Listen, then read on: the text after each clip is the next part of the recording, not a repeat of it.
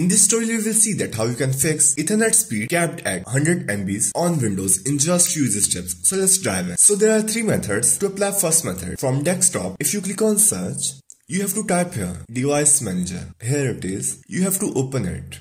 After opening it, you will find window like this. Now you have to open this network adapters. If you click on this little arrow, it will open. From here, you have to find this Ethernet. Select it and right click. Then you have to open these properties. Open it. You will be on general. You have to click on advanced. Here, you have to scroll down and search for speed and duplex. In the right side, you will see value.